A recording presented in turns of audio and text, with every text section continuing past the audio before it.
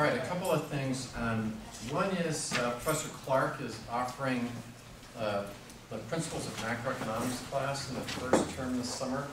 So if you're interested in picking up an Econ class, he is not going to require Principles of Micro. So if you just want to take the Principles of Macro class, it's the first summer session. The other thing is, I'm leaving right after class to drive to Wheeling, West Virginia. I'm giving a talk tonight in Wheeling, West Virginia. So the talk starts at 7, so I'm hoping that drive goes well because it's going to be moderately close. So anyway, so I won't be in the office this afternoon, and then I'm going to be driving back tomorrow. It turns out my wife is from Wheeling, her relatives are from Wheeling, West Virginia. So otherwise, opportunity cost of my time would have been too high. But anyway, she wanted to go, so I accepted an invitation to speak there. So I'll be gone this afternoon. I'll be gone tomorrow, but I'll be back for class on Friday.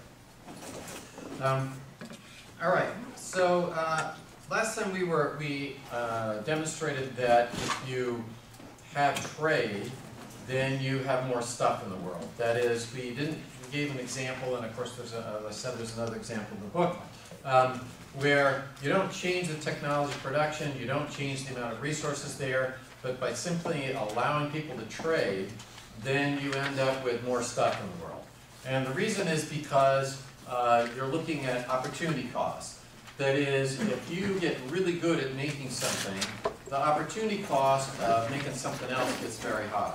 So you're better off making that thing more than you need and swapping it with someone else who has a higher opportunity cost of making something else. So if you're really good at making cars, then to make corn is really expensive. So you're better off making cars and swapping them with someone who's good at making corn relative to cars. So it's not a matter of absolute advantage, but a matter of a comparative advantage, which is really just a matter of looking at what the opportunity cost of things are.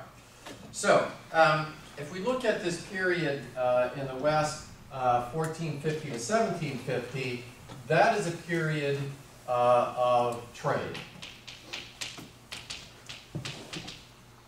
It is trade that dominates the Western social order.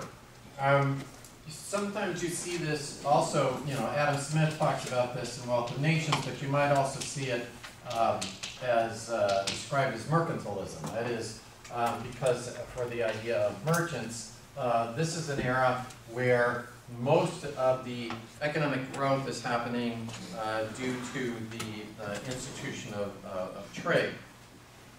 And also, we'll talk about the institutions that develop in this era, such as credit and banking and the idea of a firm distinct from the individual. These things all happen because these all happen in this period, 1450 to 1750, which led again to more economic growth. So what happened here is, we talked about this a little bit earlier, is that the political institutions became dominated by the merchants.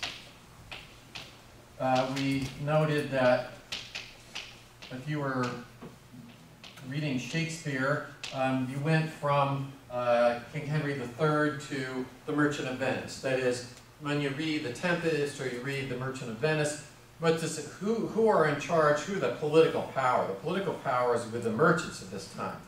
Very different than if you were looking at 1100 AD. It wasn't the merchants that were politically powerful, but the kings and the lords were the political power. So this period, 1450 to 1750, you really have sort of a power vacuum that was filled by the merchant class. Because if there was no one, we mentioned last time, there was no dominant authority that could hold the feudal system together. It was being outcompeted by the trading cities. It couldn't handle the labor force changes that were necessary because of plagues and droughts. And so by the time we get to 1450, nobody's really operating in the feudal system any longer. And again, it wasn't that someone just jumped up and said, okay, no more feudalism. It happened gradually over time. It was just a Hayekian social evolution that occurred. And so if we, again, look at the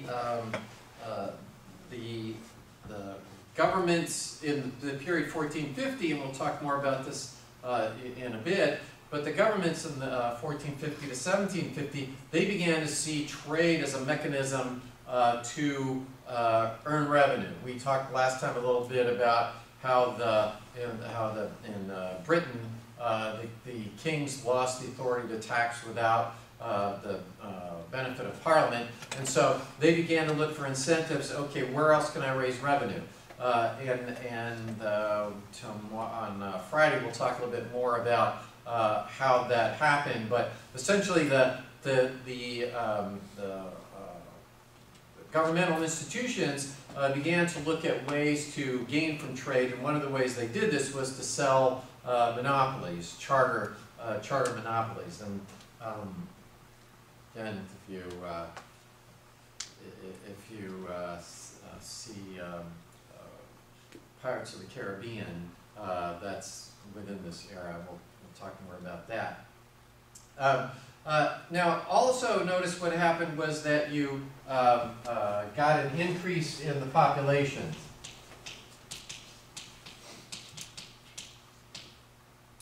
That is, and you expect that. Notice that anywhere where your standard of living is rising, then you get an increase in the population because you have a better ability to keep your children alive, and you have an increase in the population that occurs generally as we get an increase in the standard of living. So that's what you observed in the West as the feudal system gave way to the era of trade. You got an increase in the population. Now, again, the merchant class, they had the idea of they would act according to their own plan, right? Because if that's how the system would have to work. And we noted that developed in the trading cities. Why did it outcompete? Because this is what Hayek talked about as liberty, right? Hayek's idea of liberty is that you need to act according to your own plan. And that's necessary for market capitalism to eventually develop. But if you're a merchant, you have to be able to decide, okay, I'm going to buy this stuff, and I'm going to transport it. I'm going to have this many ships. I'm going to transport it from England to India. I'm then going to sell the stuff in India. I'm going to buy stuff there, bring it back, whatever. I got to be able to decide what price I want to swap things at. Am I willing to swap at this price or whatever? Notice that you also had the idea of contracts. That is, if you were a merchant, you were used to making contracts. Okay, you give me this money, I will deliver this product. I will give you this money and you deliver me a ship. So this idea of contracts and this idea of property rights, we'll talk more about that in a moment. But the idea that you guys should be able to act according to your own plan and have market clearing prices, that is the dominant philosophy that's out there. Where that was not the case if it was 1100 AD. Again, there's a attitudinal difference. If this were 1100 AD, you wouldn't even be thinking about trading. Whereas if it's 1450, 1500, 1600, now your attitude about how the social order ought to be is going to be very different. If this were the feudal period, you would think the social order was hierarchical, people were going to tell you what to do, whereas the merchant classes developed so that as they developed, they believed, hey, we got to make things at market clearing prices, we got to act according to our own plan, we got to have contracts, we got to have property rights, there's a whole different attitude about how the world ought to work. There's also, along with the rising population, there was urbanization occurred. In this period, 1450 to 1750, what do you see? You see the growth of cities, right? London becomes a much larger place than it was in 900 AD or whatever. So again, as you're seeing in China today, and we saw that the trading cities were out competing the feudal system. This period, 1450 to 1750, you get an acceleration of this. You get movements towards the city, but in addition, because the standard of living is higher there, the population's going to rise more there, and so cities develop. So this period 1450 to 1750 is we see in the West urbanization, the rise of cities, and you see an increase in the population over this period. And so what happens here? Now this system produces innovation. And in the beginning of in the introduction to How the West Grew Rich, Britzel and Rosenberg say, what's the key to Western economic growth? It's innovation. That's the key. What did we talk about when we were talking about profit? Why did you want profit? You wanted profit because it gives you an incentive to innovate. We talked about the fact that you're not wealthier than the King of England in 1263 because you have more of the same stuff that he had, but that you have lots and lots of stuff that he didn't have. We've mentioned the fact that you have, you're much wealthier than the richest person in the world 100 years ago, John D. Rockefeller, because you have all sorts of stuff that John D. Rockefeller couldn't even imagine. So innovation happens in this period. We said, look, very little innovation because there's no incentive to innovate in the feudal system. Feudal system's about custom and tradition, just prices, hierarchical world order, whereas here you get innovation, but it's primarily innovation in trade. From 1450 to 1750, you don't innovate in terms of thinking of a new network over which you're going to use the internet. Okay? What you're thinking of is innovation in how you get stuff from point A to point B. Now, there's more stuff in the world because now you can get things from India that you didn't used to get. If this were 1100, you didn't have tea, okay? If you were living in London or Great Britain. If you were living on a manor somewhere, you didn't have tea. But now you could get tea. Now we didn't invent tea, okay? We didn't have some sort of DNA thing that we're playing around with, the genes of some plant to make tea, okay? The way you got tea was somebody else already had tea. And now what you do is you swap your stuff, and so the people in India are getting stuff that they didn't used to be able to get, and you're getting stuff that you didn't used to be able to get. And so there's more stuff around, and again, trade results in more output. And so you do have more stuff in the world, and you have different kinds of stuff where you are, but the innovation that's happening is not in the production of new product, it's rather in the trade that gets product from point A to point B. So just things like you invent the sextant, right? You invent the three-mast schooner. Why? Because those things will make it so that you can make 3 trips instead of 2 trips. Or you can get your ship there before the other person does. You're not, traveling all around the ocean, right? You can get from point A to point B because now you got a sextant and you can figure out where the heck you are, right? So the innovation is happening in trade. And what that leads to is that when I innovate in trade, I expand the market, right? I can make more trips between point A and point B, or I can get from point A to point B that I didn't used to be able to get to. And so what happens? And now, as we saw, the demand curve is what? It's the sum of the individual demand curves. And so what I can do is now I can get a ship that can go to India. I've now got a bigger demand curve than I used to. And so I expand the market. But once I expand the market, I have an incentive to innovate and further trade. Right? Because now the market's even bigger. So if I can get a bigger ship, or I can get a better ship, or whatever, then I can earn even more than I used to before, before we expanded the market. But once I do this, what happens? The trade expands the market.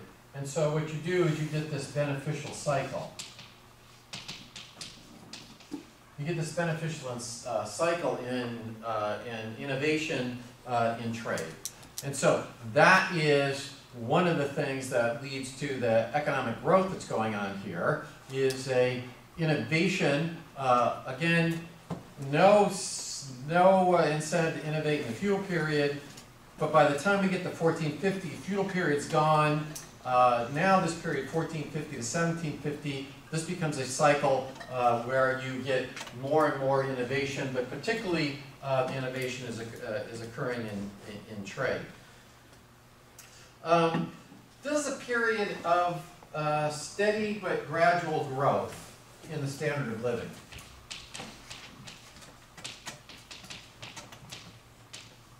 You get steady but gradual growth in the standard of living. And we've talked about this before.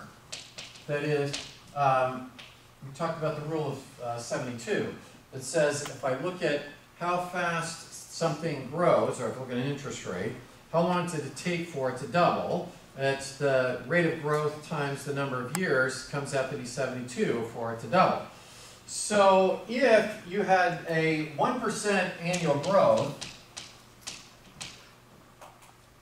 look at that. See, I'm trying to work on, let's say, on my board handwriting, and that was not very good. Okay. A 1% annual growth, what's going to happen is that in 72 years you'll double, right? Which means that your grandchildren will be, if we have 1% annual growth, your grandchildren will be twice as wealthy as you are. And their grandchildren will be twice as wealthy as they are. And then their grandkids will be twice as wealthy as they are. So if you look at over a 250-year period, what's going to happen is you're going to be 8 times wealthier than you were before, because it's 2 to the 3rd, right? So that you get this exponential growth over time. So you don't need to have super fast growth in order to get to where your great-grandkids are much wealthier than you. If this were the period 900 to 1450, right, during the feudal period, you didn't have 1% growth. Your kids are going to look like what you look like, right? And your grandkids are going to be no more wealthier than you are. At least that's what you are believing, which is going to be the case, because the feudal system isn't a system designed to give economic growth, right? It's a system designed to try to give stability, which again collapses when you get the droughts and the plagues and stuff. You know, then it can't. It's not dynamic. So if you look at 2%, then it's going to double in 36 years, which means that your children are going to be twice as wealthy as you are. Then your grandkids are going to be 4 times as wealthy as you are. So this is a big increase in the standard of living compared to what was going on in the feudal period. So you don't need huge amounts of growth in order to get increases over time in the standard of living, particularly if we're looking at lengthy periods of time. The feudal system, where you guys are looking at hundreds of years where things don't change very much. 1450 to 1750, you're getting 1 to 2% standard growth. You're not getting like 8%. You're not getting, 15% one year and nothing the next year. You're getting, because the system's changing, you're getting steady gradual growth, but that can have a large effect over any period of time.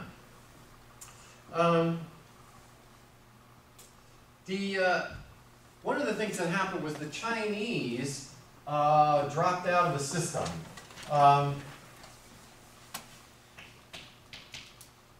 if you look at the Chinese, what happened? They decide to avoid this trading system. They decide that, in fact, what happens is the Chinese were more advanced in the West up to the 18th century.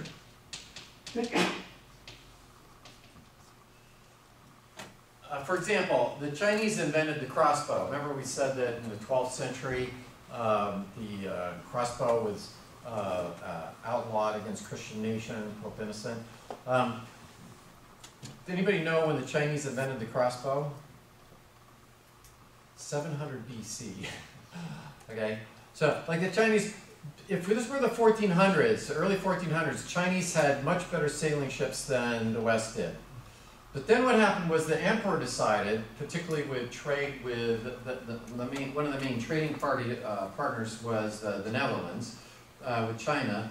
The emperor decides that if the Chinese start engaging in international trade, what's going to happen? Their society's going to change, right? Their social structure is going to change.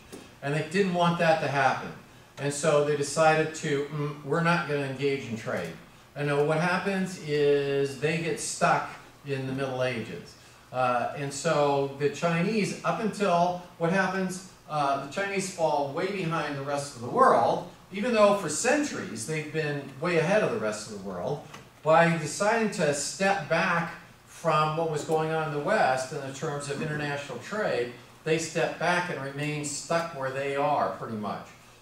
1978, the Chinese decide to step back into the world of international trade and get enormous amounts of economic growth. In fact, if you look at poverty in China, went from 88% of people living in poverty in China. It was 88% in 1980. It was down to 9% by 2017. Okay? So what happened? What happened was they became engaged in international trade, as the president has told us about. But in any event, so this is an example of why did the West grow rich? The West was growing rich in this period because of this engaging in international trade. Why did the Chinese grow rich? Why were they well ahead and then fell behind? They fell behind because they decided not to become involved in international trade. One of the reasons that you get this freedom to act is the ability to navigate oceans. Created an ability to act according to their own plan. Because what happened? You could avoid governmental restrictions.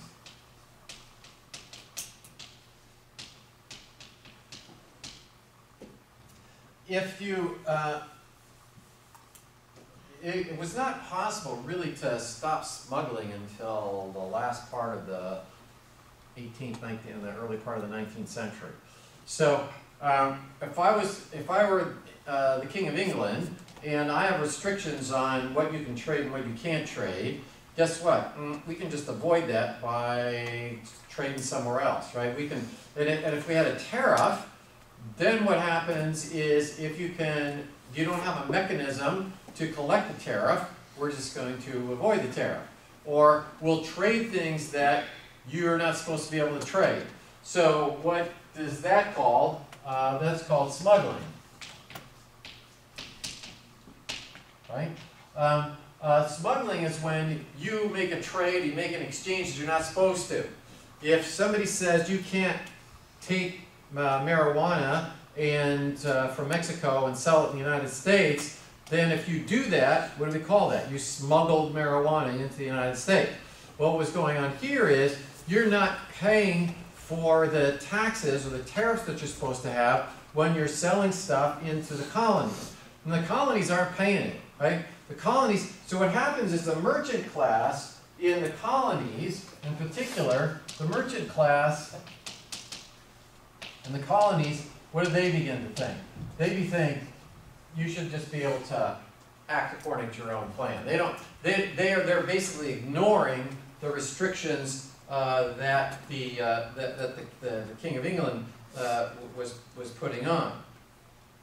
So what happens is 1763 in the King George III, right? In 1763, the king decides to enforce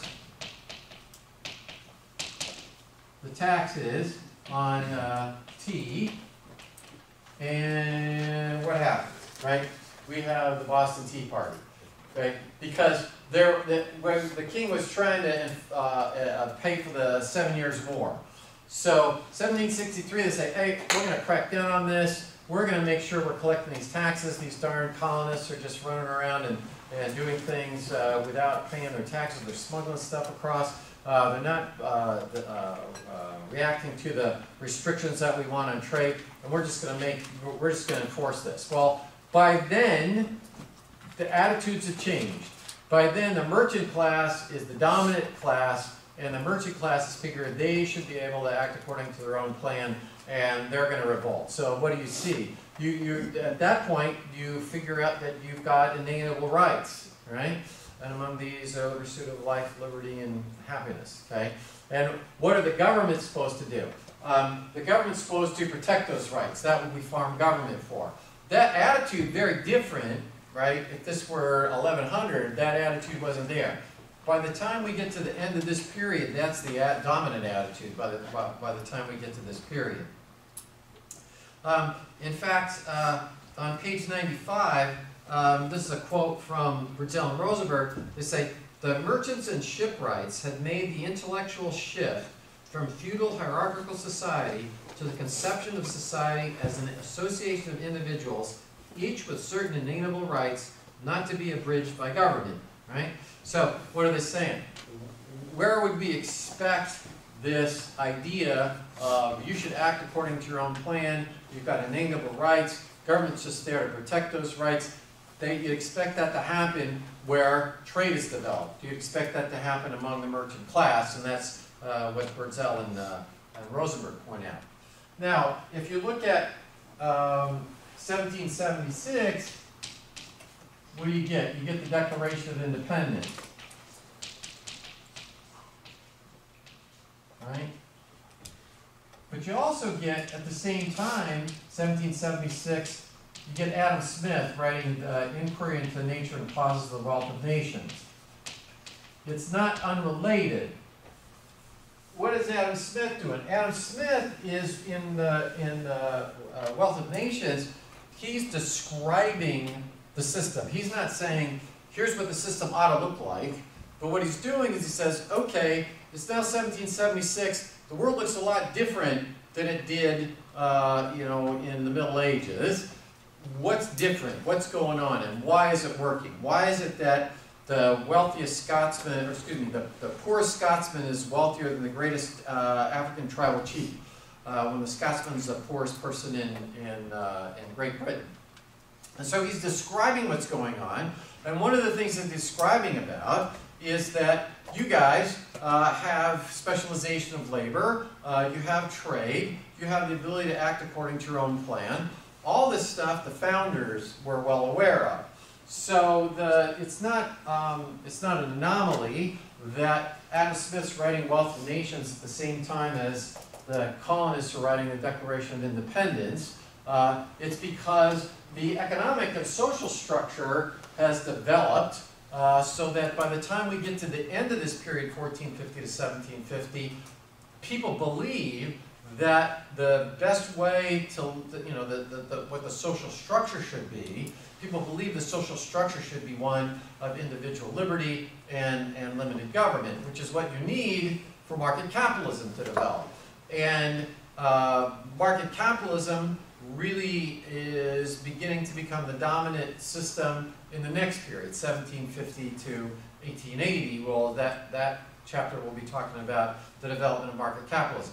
But over this period, 1450 to 1750, you've moved, just like 900 to 1450, you move from strictly feudal system to market capitalism.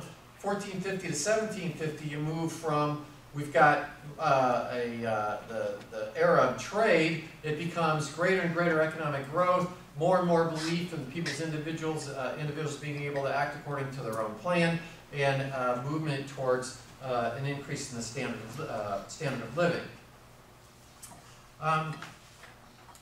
That leads us to what sort of institutions developed in this period, 1450 to 1750 in the West. If you were the king of Sudan, let's say you were, I don't know if they have a king, whatever they have. So let's say you're appointed the king of Sudan. You go, wow, I've read Mises' liberalism. I know that the only way to create wealth for the masses is to have market capitalism. Let's go to market capitalism. Let's make that happen. Well, what you'll have to know is that market capitalism didn't just spring forth, right? It developed over time. And one of the things that developed in this period, 1450 to 1750 in the West, was a bunch of institutions that are necessary for market capitalism to function.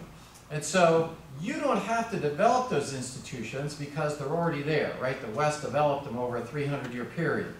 But you got to make sure that they're there. You got to make sure that Sudan has these institutions that developed in the West over a long period of time. So the first of these institutions is a legal system that gives predictable results. A legal system that gives predictable results. Because if market capitalism is going to happen, you need such a system. In this period, 1450 to 1750, if I'm going to decide to outfit a ship, or if I'm going to contract with somebody to build a ship, I got to know what the rules of the game are. I got to know that somebody's not going to just come out and say, oh no, you can't have three-mast schooners. And so what happens in the West is we develop this system where I know what the predictable results are going to be. Remember when we just answered on the second midterm, you answered what are the characteristics of the law that Hayek thinks will minimize coercion, and one of those was predictability, right? The law should be predictable. What happens in the West? We develop what was called common law. We'll talk about this in my law and economics class. But what happened in the West, what happened in Great Britain in particular, was the idea of common law. And what was common law? It was to say, okay, we're going to look at this situation, and if it looks like a prior situation, we're going to say the law is the same in both instances. So if there's a legal question, we're going to look at it and say, okay, what's been happening in the past? Common law says, here's the way we've been doing it in the past, therefore the judge is going to say, that's the way we're doing it now. So you know what the law is. You have an idea of what the law is, which was not the case in much of the rest of the world, right? And so common law develops, and then by we get to the 19th century in France, you have statutory law. For various reasons, but part of which the French thought the judges would have too much power in common law. But bottom line is, you still have it written down. Here's what the law is. I know what the law is. So in the West, you have a legal system where you know what the rules of the game are. Market capitalism isn't going to develop someplace where you don't know what the rules of the game are. And that's what Hayek called what? The rule of law versus the rule of man. A second institution that developed is the development of credit and banking.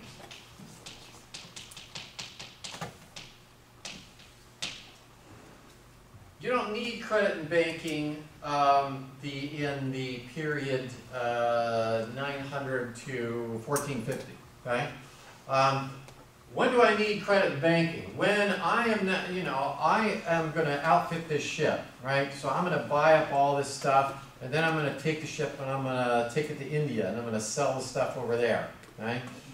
And then I'm going to buy stuff in India, and I'm going to bring it back or whatever. In order for that to happen, I got to have the money at the beginning to buy the ship and to buy the stuff that's going to go on the ship. Now, one of the things that Berzel and Rosenberg said, what did you develop in the West? In the West, what you did was you developed a decentralization of the authority to make decisions, right? And so what's going on here is the only people that could engage in merchant activity without credit and banking would be rich people. People who could afford to buy the ship to start with and buy the stuff. But what do we need? We needed to have it just not just rich people can be merchants. We need to have it so that people who have a can make a additional value could become merchants. And so we have this need for credit and banking to develop. So what happens? It develops. And we're going to see the same thing's going to happen in corporations. Nobody woke up one day and said, oh, I guess we should have banks, right? 11:30, you don't have banks, okay? When do you need banks? Where do banks start, right? Banks don't start in South America, right? Banks start in Great Britain. Banks start where you got a need for it. So you need banks, you need credit and banking in order to make it so that you can decentralize the authority to have trade undertaken. And so if you're going to have again, you don't need to invent this. If you're Sudan, you don't need to invent this legal system. You can look at what does the legal system look like. You can take my class in law and economics and you can know, okay, this is what we ought to do, right? You can have it so that Bank of America or JP Morgan can operate within the Sudan. If you don't have banks, you're going to have a problem, right? So again, you don't have to invent banks, you don't have to invent credit, but you have to have it available. A third thing that develops in this time is insurance.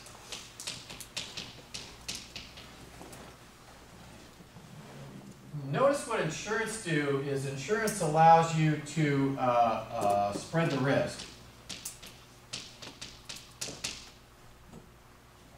Now, let's think about the book, Beauty and the Beast, not the movie. In the book, in the movie, right, we mentioned that Beauty's father's a tinkerer, right? But in the book, Beauty's father is a merchant. And he's got 3 ships, and he sends them off, and he's living in town. They got a nice house in town, etc. And then what happens? The ships get shipwrecked. Gets word back. Ships are shipwrecked. He doesn't have any money. So what do they got to do? They got to sell the house in town, in the city, and move out to this place in the countryside.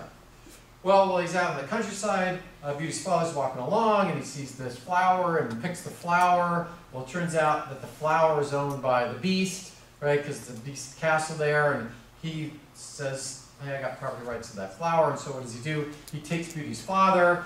He's holding Beauty's father, but then he's got a magic mirror, and he could talk to Beauty or see Beauty. So then what happens is Beauty switches places with her father. Beauty then falls in love with the Beast, and the Beast falls in love with Beauty, and then they kiss. And when they kiss and fall in love, the Beast turns into a prince, and then they live happily ever after. Well, none of that would have happened if there had been insurance. Okay? What would have happened was, Beauty's father would have collected on the insurance, and they'd still be living in town, and the Beast would still be living in the castle for all we know. Right? So, what does insurance do? What happens with insurance is it says, I'm going to take on this risk of the market transaction, right? You're going to outfit a ship, and someone else takes on the risk of a disaster, right? Of an untoward circumstance, of the ship, thing being shipwrecked, or pirates taking it, or whatever. So, what does that mean? It means that I'm more likely to outfit a ship than if I have to bear all the burden of the risk. Let's say you're going to buy a house. If you buy a house, you take on the burden that what would happen if the house burnt down, right? You spent all this money in the house burns down, then you still don't have a house, but you've spent all this money on the house. So you might say, well, gee, I'm just going to rent instead. But if someone says, you know what, I will take on the risk that the house burns down. You pay me so much a year, and I will take on the risk that the house burns down. You're more likely to be willing to buy a house. Similarly here, I'm more likely to be willing to outfit a ship if I only have to take on the market risk. Somebody else is going to take on the risk that the ship will sink or be captured by pirates or something. And so more ships will be outfitted, more actions will be undertaken if you have insurance. And so again, if you're in Sudan, you don't have to invent insurance. Insurance got invented in the West. You didn't need insurance in 1100 AD, right? The king didn't need insurance, you as a serf didn't need insurance, none of that happened. When does insurance happen? Insurance happens when there's a need for it, when we start to have trade going on. So again, you don't have to invent it. You can have the Geico caveman or the Geico gecko as long as they can operate in Sudan, then you're fine. We developed this idea of insurance over time. Then there was a development of systematic taxation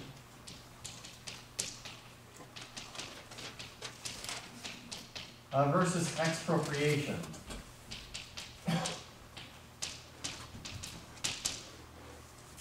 That is, I'm not going to build a ship or I'm not going to outfit a ship if the government can just come along and take the ship, right? Or I'm not going to start a shipyard where we're making ships if what happens is the government could come in any day and just take this up.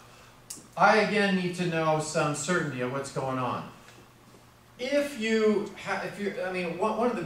One of the problems that Venezuela has is the government came along and just seized the refineries of ExxonMobil and other foreign companies.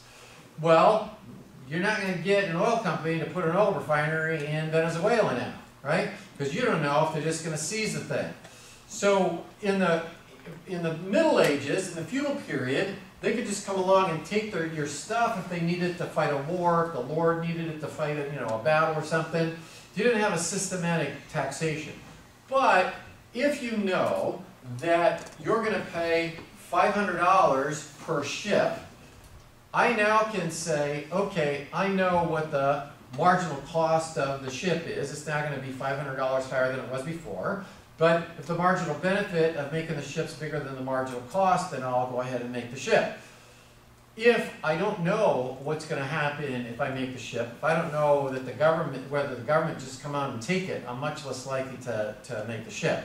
So you need a systematic taxation versus expropriation, which is what we have in the West, right? We moved to this systematic so for example, in the state of Michigan, what do you have? You have the state of Michigan levies a sales tax, right? And you know what the sales tax is. In fact, because we have general principles by which we govern ourselves in the Constitution laid out in the state of Michigan. You can't have a sales tax more than 6%. If you wanted to raise the sales tax, or temporary majority wanted to make it 8%, they'd have to change the Constitution to do that. So you know what it is. You know that there's an income tax of 4.195% in the state of Michigan. You know that's what it is, right? And the state just can't come in and take your stuff. So if you know what the taxation is going to be, you can compare the marginal cost of doing something with the marginal benefit of doing something and make that decision.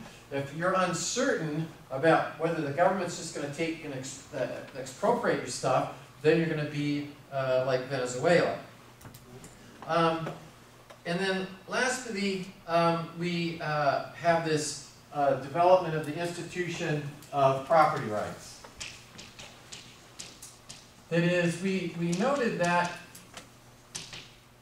in the trading cities, you needed to have this idea of property rights in order for trade to happen. We get to 1450 to 1750, we get a systematic analyzation of what property rights are. you can't have economic growth, you know, what it means to say, right? Property rights are the key to civilization, right? Hayek talks about property rights as being a fundamental way to create a sphere of free action.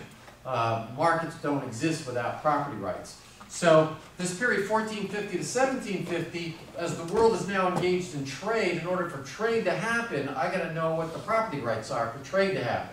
And so 1450 to 1750, we get a solid understanding of what property rights are and a solid development of property rights. If you read articles by, or books actually by Hernando de Soto, is an author that looks at South America and why South America hasn't had the economic growth that you might have anticipated.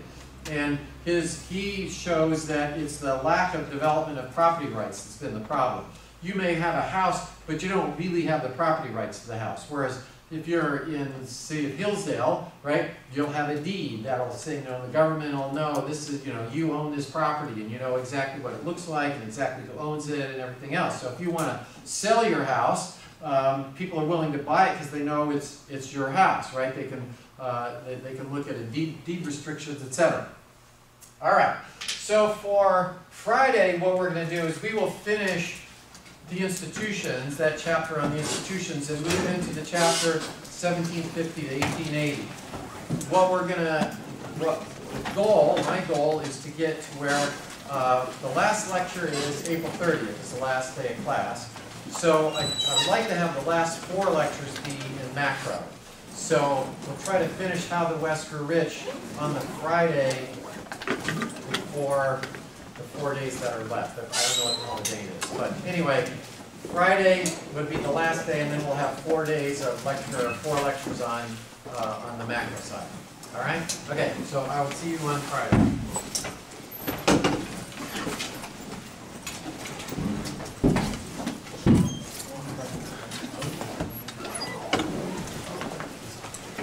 I don't